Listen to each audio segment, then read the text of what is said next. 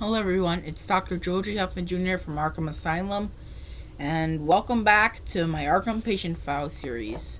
In this episode, we're going to be taking a look at a particularly unique patient of ours, Arnold Wesker, aka the Ventriloquist. Now, the patient's in very good health despite his age, and we don't know if his puppet Scarface controls him or he controls Scarface. But one thing's for sure, without Scarface, he's not very violent. Except for that time in that bar fight, but I'll get to that in a minute. Anyway, so Arnold Wesker was born to a mafia boss and his wife in Gotham City. And one day, the Alcatraz landed in Gotham, and he took young Ernie to see them. Arnold was upset by his parents, and they insisted that they leave. But as they were leaving, his parents were ran over and killed by some truck containing department store ventriloquist puppets. Not knowing that puppets would become a later influence in his life, Arnold became an orphan and lived in an orphanage until he was 12.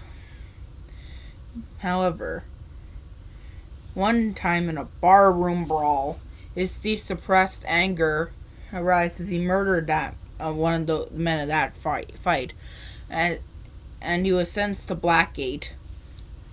There, he met his cellmate, a lifer named Donegan, and his puppet, Woody, carved from the Blackgate gallows, which had hung over 100 people before it was destroyed in a lightning storm, thus holding the death penalty until they could find another one. And that night, Woody spoke to Wesker, telling him to get him away from Donegan and go to Gotham. And as instructed by the puppet, Wesker killed Donegan and they escaped, making their way to Gotham. And the puppet called himself Scarface because of the scar on his face.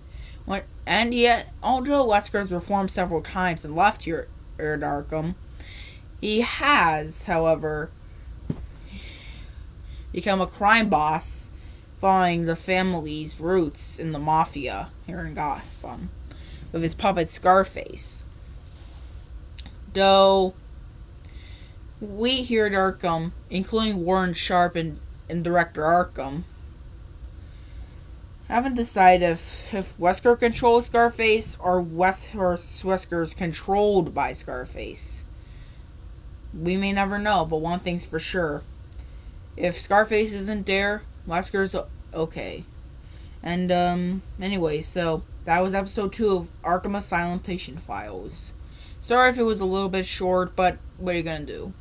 Next episode, we're gonna be taking a look at Harvey Dent, also known as Two-Face.